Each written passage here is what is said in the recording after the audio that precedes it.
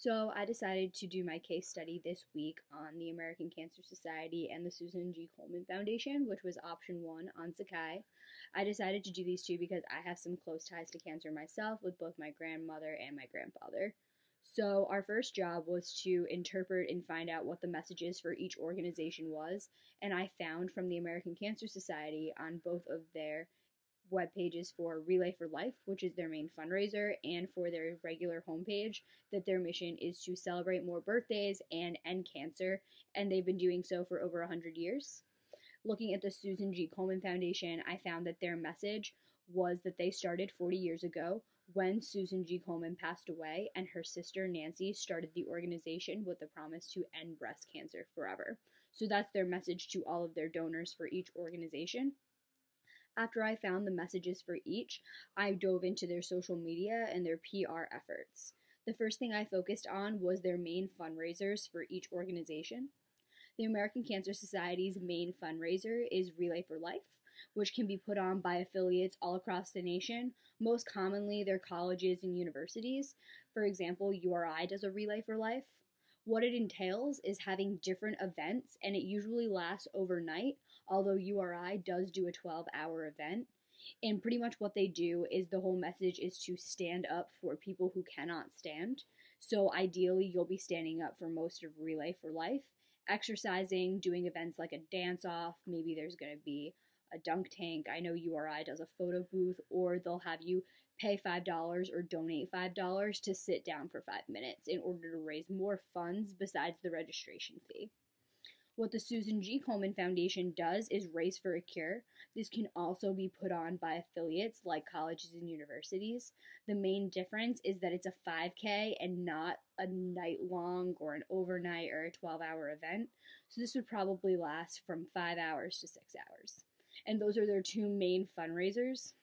In 2014, I know that the American Cancer Society raised over $1 million through Relay for Life, and the Susan G. Komen Foundation did similar fundraising efforts for their Race for a Cure. So both of them equally raised money for their causes. And then I started to look at the PR efforts that went into these main fundraising events. And the one main difference I noticed was that the American Cancer Society puts a lot of effort into their websites and their social media.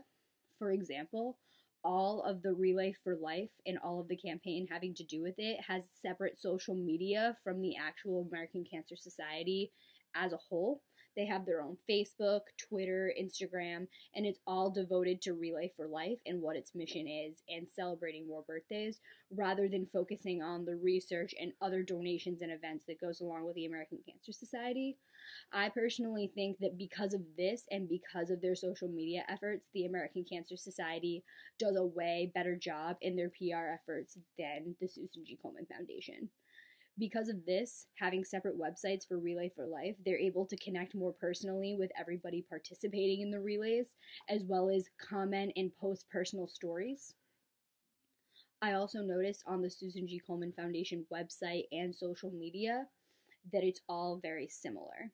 The American Cancer Society takes the time to post different videos, photos, comments about what's on their photos for Facebook, Twitter, and Instagram, so you'll never find, or you'll sometimes, very rarely find, that they're posting the same photo on the same day with the same caption on all of their social media. It's always different and focusing on different things in order to reach a wider range of people and really cater to the media that they're using and the outlet that they're trying to reach people on.